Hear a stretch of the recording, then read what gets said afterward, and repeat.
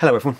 Okay, so with Jelly Bean launching on the Samsung Galaxy S3 imminently over the next few days, a few things have changed, including how you get to the lock screen options to change those. For those of you that have your icons along the bottom but want to customise them, if you haven't done so, all you need to do is come into your settings,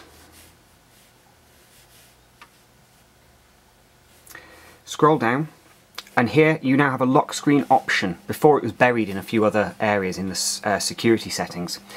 You can come in and go to lock screen options, your shortcuts, and in here you can change and modify whichever shortcuts you happen to be using. Oops. A little bit of interface lag there. And you can change those. You can also turn off the shortcuts completely if you want to.